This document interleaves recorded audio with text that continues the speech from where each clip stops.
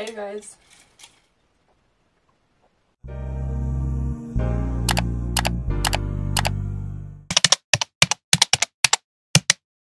Hey guys! Welcome to a whole new video on my channel. My name is Rania, or Rania in Norwegian. I am 17 years old, turning 18 in October, and this is my channel, so welcome.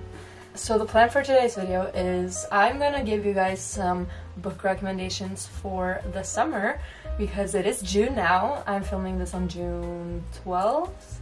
Yeah, I just wanted to talk about summer books, get into the summer vibes. You know, the smell of sunscreen, the sound of like waves and water. This is gonna be really weird for some of y'all, but my favorite smell in the summer is literally boat fuel. Is that how you say it? Boat fuel? Is like that a word? I don't know. But you know the oil you need to drive a boat? It's the best summer smell. I don't know why, I just like it. If anyone agrees, comment, because I swear I cannot be alone in this. I know there are people out there who think the same. Anyways, enough yapping from me. We're gonna get into the books. So I have a little stack of books down here. I'm not gonna show you, but it's pretty tall.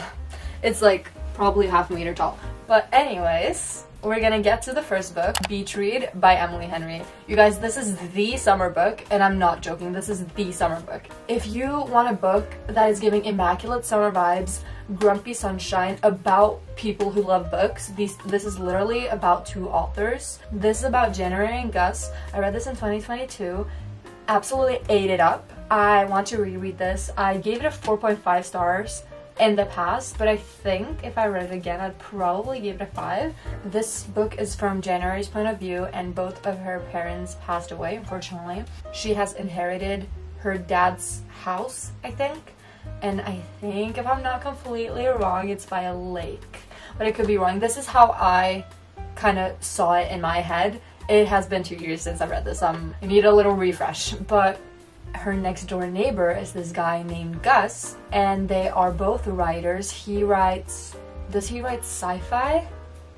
I'm not completely sure what he writes, but I think he writes sci-fi, and she writes romance. I think.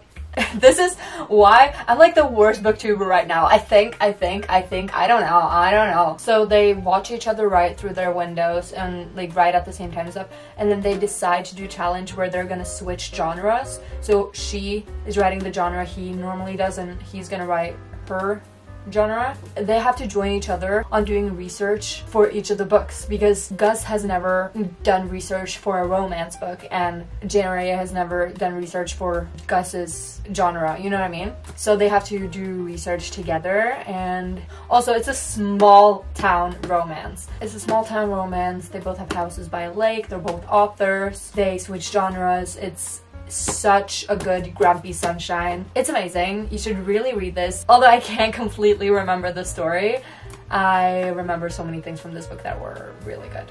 So please read this. It's a must read in the summer. Then we have another Emily Henry book, Book Lovers by Emily Henry.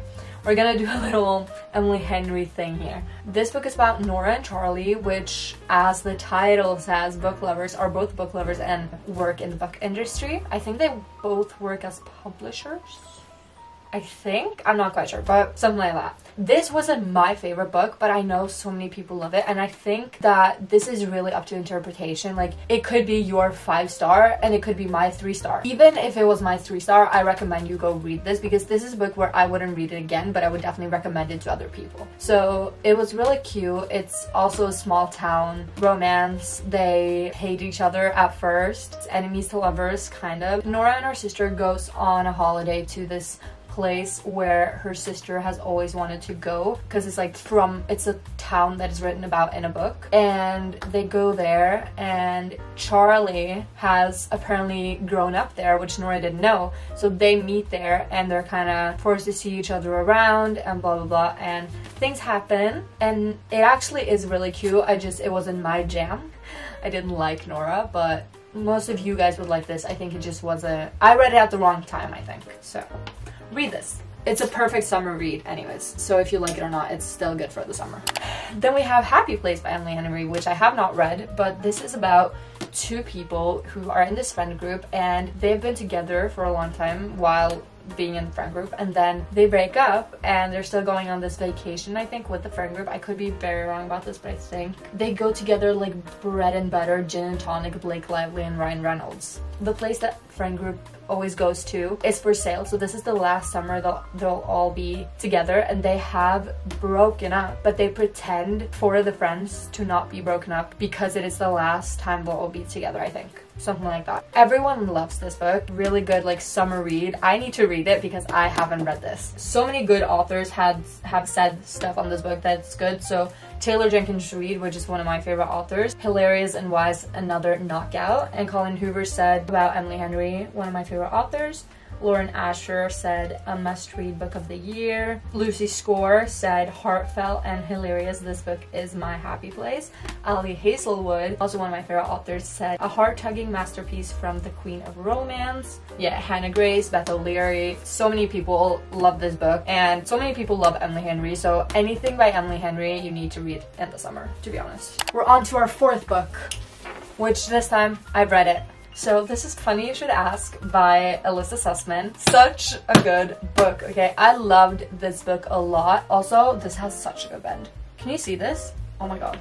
This book is about Chani and Gabe, and Chani is like an interviewer or a journalist, and she is set to interview Gabe, who is a famous actor. And 10 years ago they had a little thing together one time and never spoke to each other again, and then she's set to do like a big interview with him, so sparks kind of come back. It's really good, it's super cute, it's really wholesome. I think you should definitely read this book. It's amazing. I absolutely loved it. The surroundings in this book, it kind of gave me like the Seven Husbands of Evelyn Hugo kind of surroundings, so you should definitely read this. Then we have a whole series, the Summer I Turned Pretty series, which is one of the best series out there. It's so cute, it's so wholesome, it's so everything. I love this series. It's YA. I think most people have heard about this. This series is about Belly, who every summer goes to a summer house with her mom, her brother, her mom's best friend, and her mom's best friend, two sons, Conrad and Jeremiah. Belly has always had a huge crush on Conrad from the age of like 0. She's literally grown up having the biggest crush on Conrad, who's the oldest brother. One summer when I think she's 16 in the first one, 15, 16, I don't remember. She suddenly turns pretty, which is okay. And then suddenly both Jeremiah and Conrad have eyes for her. That gets a little tricky. I'm not gonna say more than that. I think most people know what The Summer I Turned Pretty is about. It's set on a beach. It's really fast paced. Like, I flew through these books. They're kind of short as well. Like, all of them are like shy of 300 pages, I think, and you should definitely read them. It's a must in the summer. It's just such a vibe. I read the first one at my summer house. They are just so cute, and they're also a little bit sad. The first one's my favorite, third one is my second favorite, and the second one is my least favorite, but I love them all. And just the series in itself is a must read in the summer, you guys. You have to read this in the summer. It literally has summer in the name. Hello, you need to read this. Then we have another series, the Heartstopper series. These books are about Charlie Spring and Nick Nelson. Charlie is openly gay, and he goes to an all-boys school, and he has been heavily bullied for being gay, which is absolutely not okay. And so he deals with trauma from that. And then one day in class, his new seating partner is Nick, who is a year above him, I think. Yeah. Charlie is kind of the shy kid, and Nick is like the popular rugby lad, the guy that all the girls want. They become really good friends with time, and then after a little while they realize that they have feelings for each other and they fall for each other. Although everybody knows that Charlie is gay, Nick is not comfortable with coming out yet. So the series faces a lot of problems with like mental health and things a lot of queer people have to go through, like being scared of coming out and bullying, hate, and social media hate, a lot of stuff like that. These books have a lot of representation, which I love. I think everyone can relate to someone in this book, which I think is amazing. So read the Heartstopper series, they're so cute. It will not be one of my book videos without the Inheritance Game series. This is about Avery, who inherits think it's $42 billion from a guy that she's never met before. His name is Tobias Hawthorne. She is really poor. She kind of sleeps in her car. She normally lives with her sister and her sister's boyfriend, but her sister's boyfriend is really toxic, so she normally will just sleep in her car, and then she has no clue why she's the one who inherited this kind of money. Grayson Hawthorne, who is Tobias Hawthorne's grandchild, comes and picks Avery up from school one day, and they fly down to Texas to the Hawthorne house, which is the house that Tobias Hawthorne used to live in. All of his family lives in that house now. In order to actually inherit the money, she has to live in that house for a year. You might say, oh, that's easy, but it's not. She has quickly become the youngest billionaire in the world. There are a lot of people who want to kill her for the money. There are some problems throughout the book.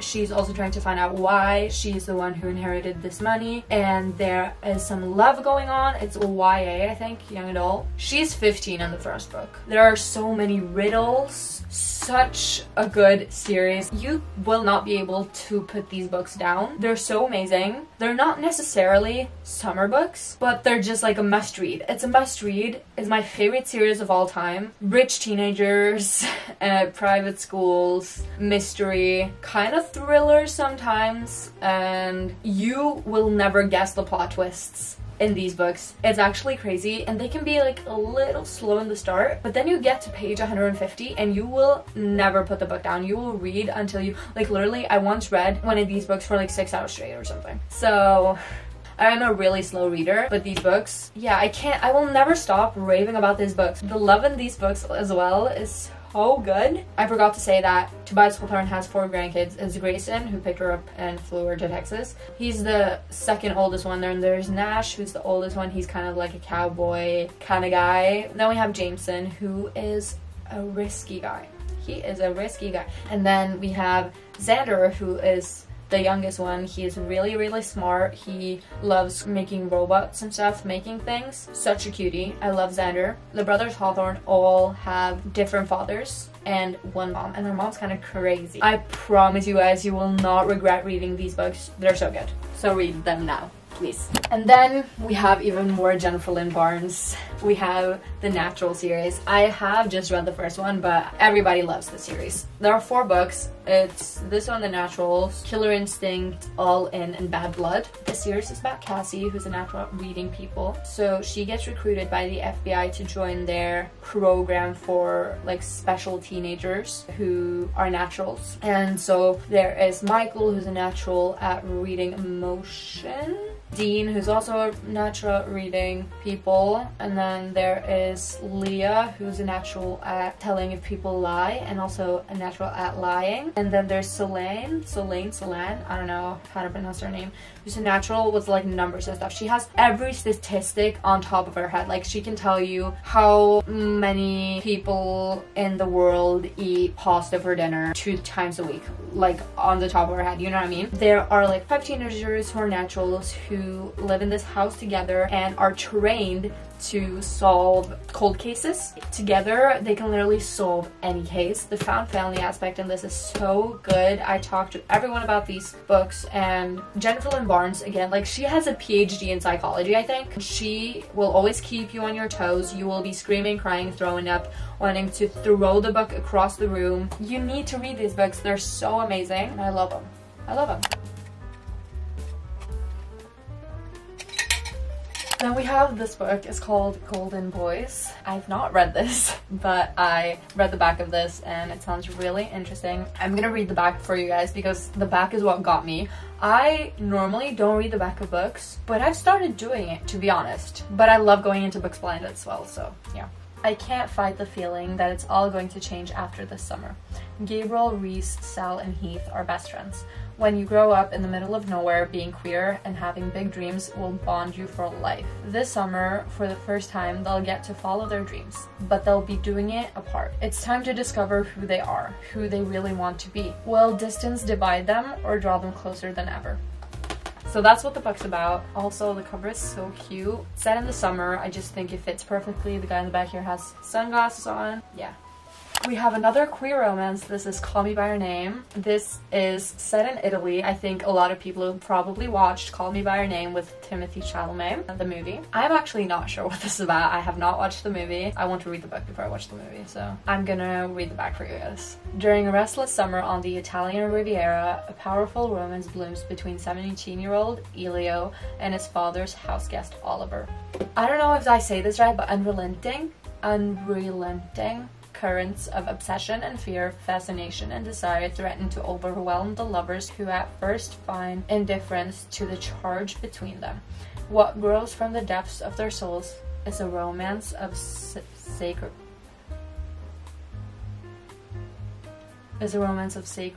6 weeks duration, and an experience that marks them for a lifetime. For what the two discover on the Riviera and during the sultry evening in Rome is the one thing they both already fear that they may never truly find again: total intimacy. So it's a queer romance about a guy who falls in love with his dad's houseguest in Italy in the summer. Such a vibe. I was supposed to read this in Italy because we were supposed to go to Italy this summer, but we canceled it because I think there's gonna be a heat wave in the south of Europe, so we're gonna go to Italy in the fall instead, I think. Most likely. We'll see if we ever go to Italy this year. I don't know. But I've never been to Italy and I really want to go. I've been to Spain and France, which are the closest to Italy that I've been. I've also been to Croatia, but I think, you know, I'm a Ferrari fan. We go to Italy. I also want to read about Italy, so I think it's going to be really cute. It's also really short. I don't know if it's fast paced, but it's really short. So then we have You and Me on Vacation by none other than Emily Henry herself. Another Emily Henry book. Emily Henry is so amazing. I haven't read this one either, but there are so many people that say that this book is amazing. So this is about two best friends who always go on a summer trip together in the summer, and 2 summers ago it all goes wrong. This summer, Poppy asks Alex to join her on one last trip. So it's a friends to lovers, I think, but also kind of enemies to lovers. I don't know. Isaac read it, said it was really cute, so I'm excited to read. It's You and Me on Vacation. Like, it's obviously amazing for summer, so I would absolutely recommend picking this up during the summer if you haven't read it before. And if you liked it, maybe you should reread it. Really cute covers. Emily Henry's covers are amazing. I love them. And then we have one of my favorite authors, Taylor Jenkins Reid. She is amazing. She is so amazing. She wrote Daisy Jones and the Six and The Seven Husbands of Evelyn Hugo, and this is Malibu Rising. I think it's like Carrie Soto is back. Daisy Jones and the Six, Malibu Rising, and The Seven Husbands are in the same universe, and this is about Mick Riva, who is the side character in both Daisy Jones and the Six and The Seven Husbands. This book is about his family and him, and they're having a end of the summer party, I think. The house goes up in flames. I don't know more than that, but obviously it looks like it's set on the beach. It's like water and a girl surfing on the cover. It's palm trees up here and Malibu. That's very summery. I'm definitely gonna read this summer, so if you want to buddy read this with me, send me a DM and we can buddy read it together. I'm gonna read this summer at least, so you should too. Daisy Jones and the Six. This book is so good. If you like or don't like Fleetwood Mac, but if you like Fleetwood Mac, it's a bonus because this book is basically about Fleetwood Mac. It's about Daisy Jones and Six, which is a band in the 70s. The whole book is written in an interview style, so you get everyone in the band and other people who work with the band, and yeah, everyone's point of view. So fast-paced. I went through it like this, 400 pages in no time. I could read this in one sitting. It was amazing, and when you read it, it's like you can smell the like summery air. They're going on tour. It's a romance in here, which is kind of problematic, but really good. The whole like band thing, amazing. You really feel like you're there in the 70s watching the band, watching them have all of these arguments, watching them have all of these moments together, watching them write together, watching them record music. As a music fan, as a person who wants to pursue music as a career, this was crazy good to read. Loved, loved, loved. This has also been made into a TV show, which is amazing. It's on Prime. You need to see it right now. It's so good, but read the book first. It's crazy good. And like, I literally got everyone and their grandmothers to read this. Got my mom to read it, got my grandmother to read it. Everyone loved it, and like my whole family, I think we were like 13 people when we were at the summer house at most. and we all sat down to watch this TV show together because my mom, me, and my grandmother had read this book and loved it, and we all watched the show and we all loved the show, and the music from the show is amazing. We all still listen to it to this day. It's so good. You need to listen to the music while you read it. This book and the show is obviously heavily inspired by Fleetwood Mac and Stevie Nicks. Stevie Nicks herself, if I'm not completely wrong, said that watching the TV show was like going back in time and watching herself. That's crazy. That's kind of like, that's insane. It's like one of my favorite books. I think I could have read it again. I gave it under 5 stars on Goodreads, but I think I have to change it because it's just growing on me every day. I love this book so much, and you guys need to read this summer. It's perfect for the summer vibes. It's just amazing. It's amazing. Then we have Every Summer After by Carly Fortune. This is a book I've heard very mixed things about. I think it's like childhood friends to lovers of some sort. Emily Henry said a radiant debut. If Emily Henry says a book is good, it's probably amazing. My friend loved this book. It's set on a lake shore. It is like childhood friends to lovers, I think. It's so cute. It's like really summery. Every summer after, of course, it's summery. I think people love this book. I am absolutely going to read this in the summer. I talked about most of these books before actually, but really good, and you should absolutely read this summer. Actually, I can't say if it's good because I haven't read it, but I think it's really good. And then you guys, we have Ali Hazelwood. Ali Hazelwood, her books just are good for any time of the year, honestly. I thought I would talk about these books as well, although they're not particularly summery. So she writes about women in STEM, and do you say STEM or do you say STEM? It's written in capital letters, but I don't know. Both of these I've read. They're really good. I love Ali Hazelwood's writing. It's so fast-paced.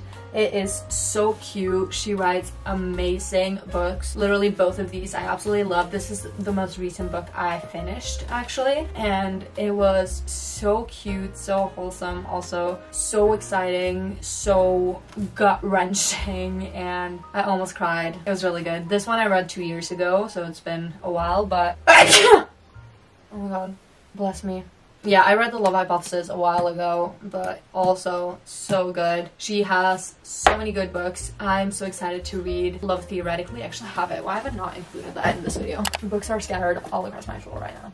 I'm so excited to pick up this book this summer, Love Theoretically by Ali Hazelwood. All of the people I've talked to about this book say it's a 5-star, that it's so good, it's amazing. So I really want to read this, but yeah, Love on the Brain and The Love Hypothesis, which I've already read. So good books, and you should just read them any time of the year, honestly, but I thought I would bring them up in the summer video because they also fit really well in the summer when you just need a quick book, a fast-paced, cute romance on the beach. Amazing.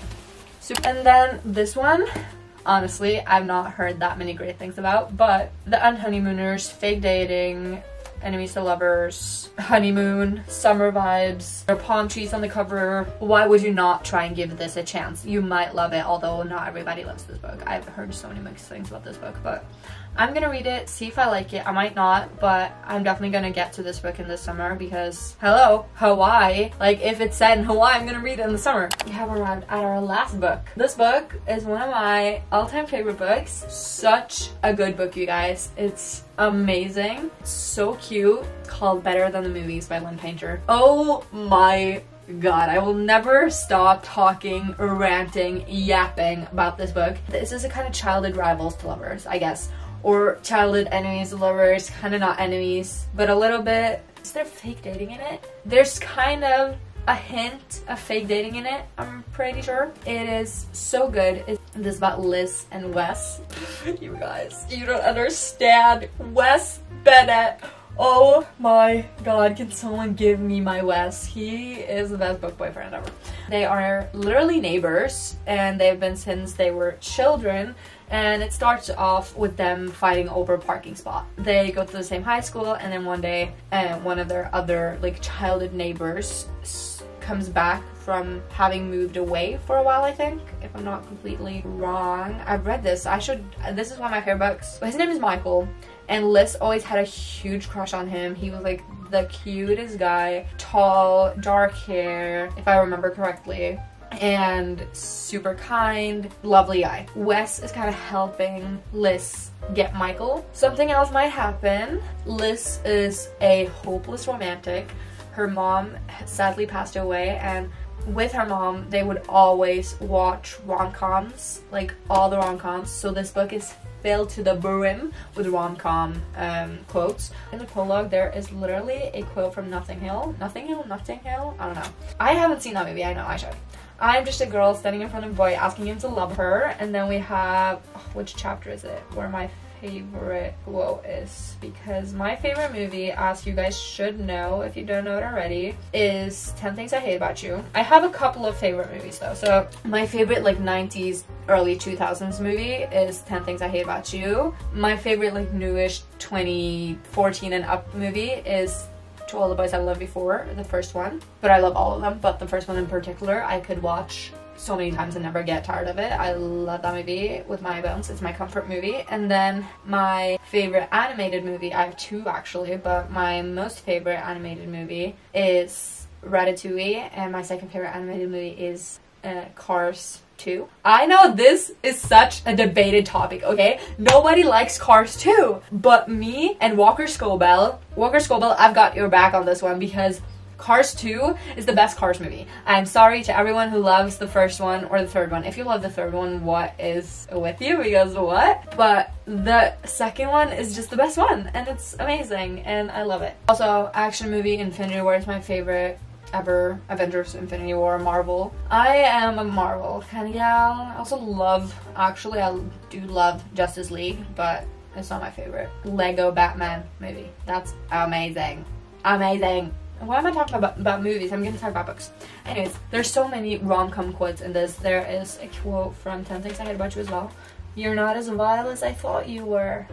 10 Things I Hate About You. There are more 10 Things I Hate About You quotes in this book though. Here's another one. Chapter 10, which is my literal lucky number. But mostly I hate the way I don't hate you. Not even close. Not even a little bit. Not even at all.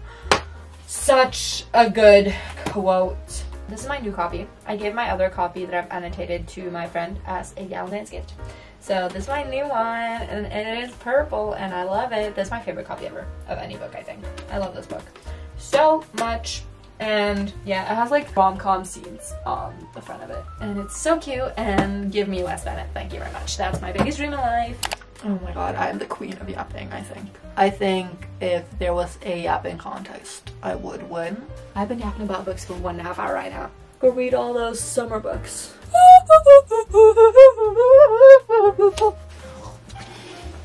I'm so tired. I'm gonna go run now, which I'm not in the mood for at all, but I have to.